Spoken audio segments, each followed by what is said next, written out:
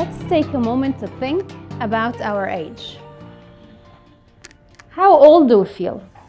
Do we feel our age?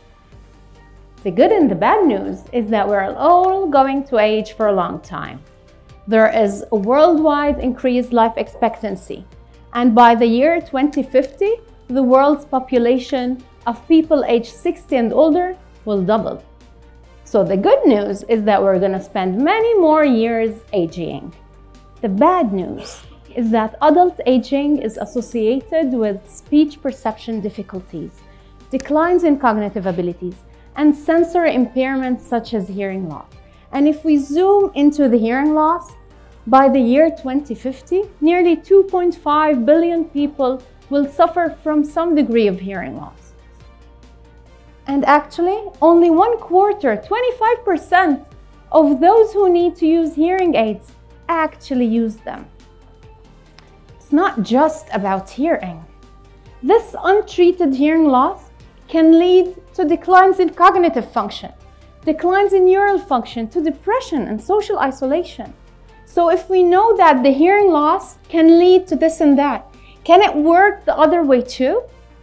We propose the solution and we ask, can treating hearing loss improve cognitive and neural function? And the answer is yes. We were the first to demonstrate that the use of hearing aids improves cognitive and neural function. And as you can see here, our participants in red, the adults that used our hearing aids, they improved their working memory significantly.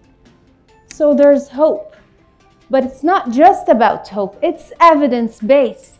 Big hearing aid companies in the world are using our evidence. Big other teams in the world are implementing our research. So what's now? We have shown the problem. We proposed a solution. We have the evidence. We still need to change the statistics. How to age more healthy, more well-being with more healthy hearing. And that's what I do and we do every day in my lab. In my AudioNeuro Lab, we continue to develop early detection methods and ways to overcome this age-related hearing loss and to offset or delay its consequences.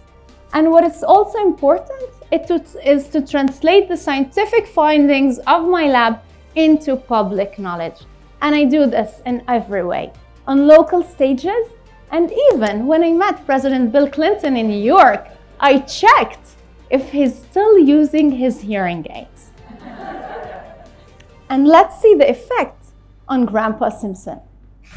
Hearing aid? Forget it. People will think I'm old, Dad. Come in. You are old.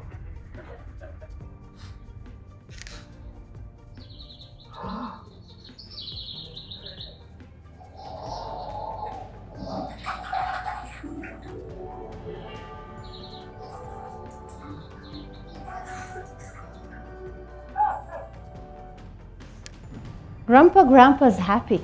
Hearing is more than just hearing.